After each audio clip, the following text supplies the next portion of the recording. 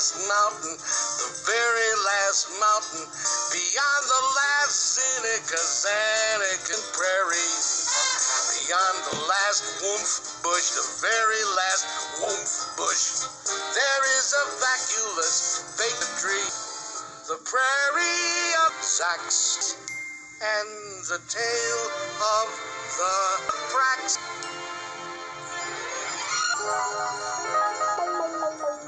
One day, making tracks in the prairie Zax, came a north-going track, a north-going Zax, and a south-going Zax, a north-going Zax, and a south-going Zax, and it happened that both of them came to a face where they bumped. There they stood, foot to foot, face to a place. Look here now, the north-going Zax said. Hey, my way! You are blocking my path. You are right in my say. I'm a north-going Zax, and I always go forth. Get out of my way now and let me go north. Who's in whose way?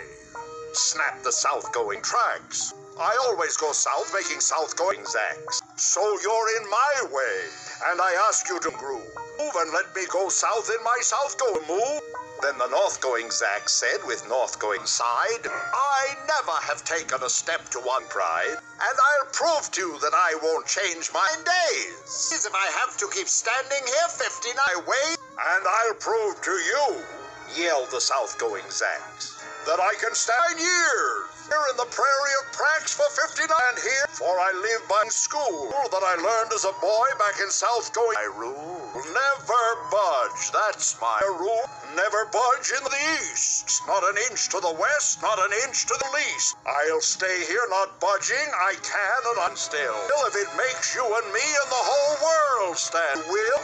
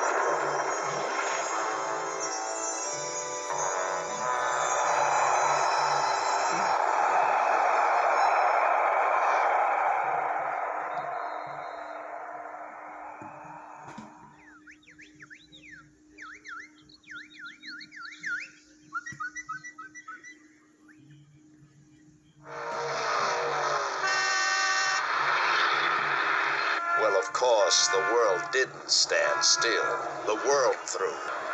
In a couple of years, the new highway cable grew, and they built it right over those two stubborn tracks and left them there, standing unbudged in their Zax.